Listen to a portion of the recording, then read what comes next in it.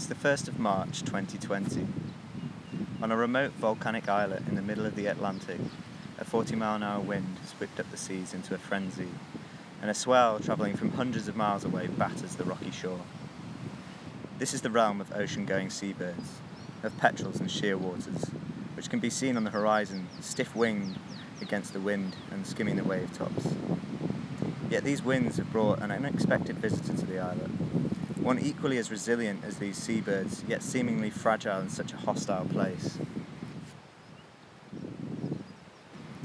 In the shelter of some tamarisk trees, a small, chunky moth zips from flower to flower, sipping nectar frantically with its long proboscis.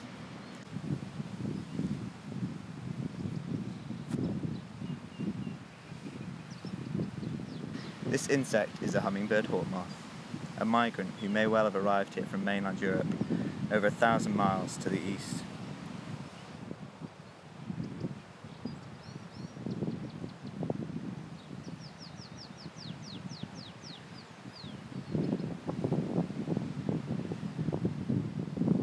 Not much bigger than a 2-pence piece, these remarkable moths are a common visitor to nectar-rich plants in our gardens back in the UK, often following southerly winds that aid their migration to our shores from the continent.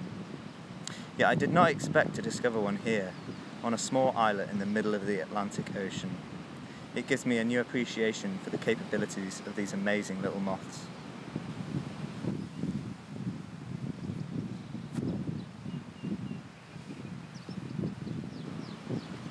After 10 minutes feeding frantically on the hawksbeard flowers beside me, the hawkmoth flutters off around the corner, buffeted by the raging winds, and then is gone.